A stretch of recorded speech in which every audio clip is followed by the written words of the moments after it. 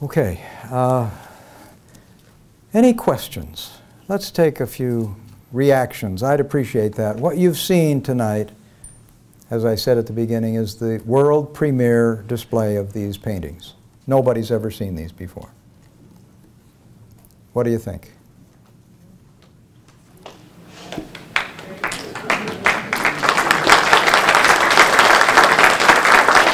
Thank you. Should they go in a book?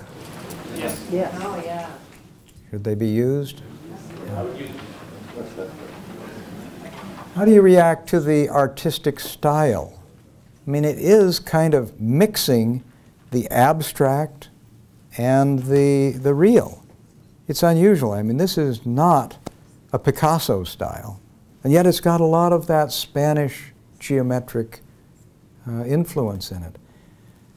But it's real. To me, it masterfully combines the worldly and the spiritual that we've been talking about. These stories can be read at different levels. Yes, they are real events. Yes, this is real life. But we're also talking about something that is planned, it's organized, it's mathematical in a way. So you get both of those dimensions. And to me, I think his artistic style, tell me, did you react this way? Opens it up to you so the narrative of the paintings isn't so constraining that you're focused on kind of the venue, the geography. Did he get this window right, or does this look like a Palestinian house? Or, you know, it kind of puts it into a different register of abstraction, generality, and universality that I think the parables, they work everywhere in culture. So did that work for you? Does the style? It takes a little adjusting, but I think it's consistent with the real meaning. Any comments on the art? There's a hand up. Question? Yes. Shout out real loud. Okay, I love the art. I think what's interesting to me is I've been following a lot of Mormon artists lately, and this is a general direction that the art is moving. And I personally can, like, when I create my own art, I'm not at his level, but I love using abstract because it allows you to represent more symbolically. So I think it's perfect for parables. I know some people prefer the more realistic paintings, but it's interesting to me that so many artists are moving this direction in Mormon art, and it's really stunning. So a lot of like the art shows you see at the Church Museum of Art, you're seeing more of this. And it's a way that people are expressing that. Excellent. Yeah, we are getting away from kind of the illustrator, naturalist expressions, which of course are touching. BYU Art Museum has recently had a very large exhibit on symbolic representation of scriptural passages. And it was a daring exhibit, but it's been a very well-received exhibit. And one of these days we may have a Jorge Coco Santangelo exhibit where we can get all of his art together. He's been very prolific in the last few years. He's very, very excited about this, and the response has been good. Another question? Someone or comment? Yes, Brother Anderson. For me, the artwork, requiring a little bit more interpretation, was more of a question to me rather than a presentation. It was more soul-searching. It was, what do I think of this, rather than this is the artist telling me what he thinks of it. So it evoked different emotions, different thoughts than you might get from traditional real. Good, and I like that comment because I think it puts us all in the position. Remember, I started with Matthew 13. Jesus tells these stories, and he puts them out there. One commentator long ago said, the parables of Jesus are like a person coming into your house and putting a mirror in your room. And when you look into the mirror, what you see is yourself. In a sense, the parables invite you to see a lot of things that you're going to see. It's not telling you what you're supposed to see. But I think when Jesus says, I tell these because Well, they don't have eyes to see and ears to hear what I'm really getting at, but they do have eyes to see certain things. And I think Jesus is telling these in a way that is multivalent to have lots of applications, as you've sensed, I think, quite correctly. Yes? I was kind of heading toward that direction of the reason our Father in Heaven and Savior teaches symbols is to enable us to get various levels of understanding. And so if you have an increased abstraction in the work, you have the ability to get away from some of the details and go more for the principles and concepts, and you can dig sometimes a little deeper into the ideas. Excellent. Do you find that anywhere else in our Mormon culture in particular? The temple. The temple, exactly. People who go to the temple expecting to have things spelled out, you know, word by word, and just it's obviously a very symbolically rich experience at every step of the way. But if you don't understand the plan of salvation from the beginning to the end, everything that's going on in the temple kind of seems disjointed.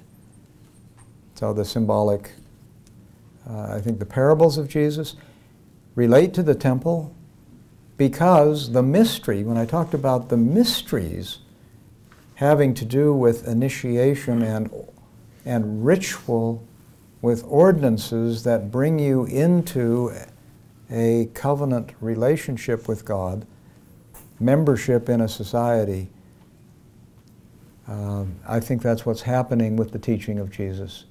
When he leaves his disciples knowing what's going on. And they're not trying to figure it out. Especially in the 40-day literature, we have the resurrected Lord teaching much as he does in 3rd Nephi, in a more concise and organized way, these symbolic meanings and the eternal plan. Maybe a couple more hands I see. Yeah. Probably what I'm going to say is exactly what you've been saying, but at first when I saw the art, I thought, oh, that's so simple, there's really not much to it. And I thought, oh, that's just like the parable. Oh, that's a nice story. But then, as you pointed out a couple of things, it's like the mind starts pondering, just like you ponder the parables. Yes. So then you start pondering, and then like that, you start to see more of the art, and it's revealed to you as you ponder it. So it's really, I think his style is symbolic of the parables, because it seems so simple just to glance at it. That's expressed very well. I hadn't thought of it quite that way, but I can say that in my own house I have a couple of these where my grandchildren see them. And, you know, at first it was just kind of simple, and then I said, well, what do you see in that picture? And we see different things, and the children will actually come up with some things I hadn't seen. So it does open up, like the parables, lots of avenues of very productive resonance that we have with these principles of the gospel. Yes? I thought the artwork was very interesting in depicting the dualities of everything. Yes.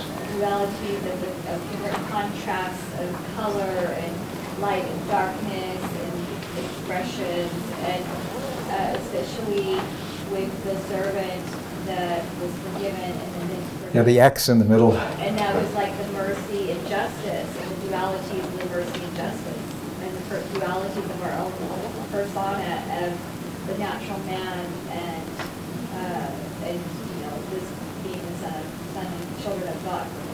That's an excellent point. Thank you for mentioning that. I had not personally thought of the parables until I began working on these. I commissioned all of these, and as we worked through this, it became much more obvious to me, as I've suggested, that every parable is a reflection of the truth that we have in 2 Nephi chapter 2, verse 11, that there needs must be an opposition in all things. And that one opposition will always boil down to choosing life through Christ or death through Satan. Ultimately, that's the choice, but it's manifested at every turn. And so as the art, like you say, the drawing and the lines and the shafts of light and the dark Yeah, it helps to really make all of those contrasts much more pervasive in each one of these stories and in all of our lives. We have to be on our guard. You must watch and pray always, Jesus said, lest ye fall into temptation. Now, why? Because that opposition is going to be with us and with us always. Well, I'd love to hear from any of the rest of you. Thank you for your comments. And one last one or two. A couple more. Well, I didn't count how many parables you went through here. Maybe you could refresh our mind, but ultimately, Well, they're on the handout. parables are there? We have 24 in this series. Okay, and How many more are there? how many parables are there? Refresh our minds. Well, it depends on how you count them. If you count as a parable the salt that has lost its savor, that will be cast out and trodden underfoot by men, is that a parable or is that a metaphor? It's hard to know what to include in this. I've included some of those smaller ones, but usually we think of a parable as a story or some kind of a setting where a person is doing something, like a shepherd who's going out, or a person who's building a house, or something like that. There aren't many more than the ones we've touched. Yes? So I thought this was going to be a really boring intellectual talk, but I came to it anyway because I need help in being more spiritual. But the paintings helped me access what you were saying. And it helped me to see that I want to go back and look at the parables again and see that there's so much more there that I haven't been seeing. Yeah. And so I really love that you did this together, because I loved the things that you were saying, but I might not have been able to hear them without the paintings. And I wouldn't have been able to say them without the painting. And the paintings, No, like it's- someone said, because they weren't strict realism, it left it much more open-ended to help start to see, hey, there's a lot more Wonderful. than what I've been seeing and what I thought I knew. There's a lot more to be found there, and I need to go back and back and back. So Thank you for that. You know, a teacher can hardly ever be thanked more than to have exceeded someone's expectation. Great, Thank you. Thank you very much. And let me say also that we are commanded to love God with what? With all of our heart, all of our soul, all of our might, and with all of our mind. It's all of it, everything we have. So we can bring that together. I think it does. It gives me a feeling of fulfillment and fullness and completeness and consecration of all that we've been blessed with. So I hope that that's come through. It sounds like it I has. hope you do it again. Thank you. Thank you. Yes, sister? Yes, I thought the drawings were very amazing and neat. I have a question on one specific one. Okay. On the one of the second building, where he's wearing a red Yeah, robe. yeah. Do you know the symbolism behind why he's wearing The red robe, because he says, I have trodden the winepress alone, and grapes are red. And so when you get into, and I can show you archaeological pictures, pictures of archaeological remains of wine presses. They're like small swimming pools, and they're built on a hillside, and the people just gather all the grapes and they throw them into this swimming pool. It's plastered, and then people literally get in and stomp on the grapes. And the grapes squirt all over the place, and when you come out, you're all red. And the grapes, you know, they have little channels where the grape, this would not pass FDA standards for food purity, but then they'd gather the wine and they'd put it into the jars, and, you know, but he says, I have trodden the winepress alone. That's a big job. A lot of grapes to step on. But as a result, he has the symbolic redness of his blood. And that's why of course that was the main thing that they would drink in their Passover feasts and regular meals. And so the wine, when you drink the wine, remember me, was the symbol of the sacrament, because it represents his blood. He uses that in the parable of the Good Samaritan, when the Samaritan comes, and first he washes the wounds away with what? With wine. Why? It has alcohol in it, so it's a disinfectant. And then he will anoint with oil, maybe as a healing blessing, but more than that, olive oil was the lotion that would soothe and would help the healing of the skin. And then he binds the wound. And the word for binding there is the same word that's used for the binding of Isaac in his sacrifice, or the covenantal binding, when what is bound on earth will be bound in heaven. Same word is being used in these places. So the wine and the oil and the covenant, you can see that little subtext going on. But the wine carries a lot of symbols, and when Jesus comes, what he brings with him is the results, the power of the atonement. Okay? All right. Well, thank you for being here.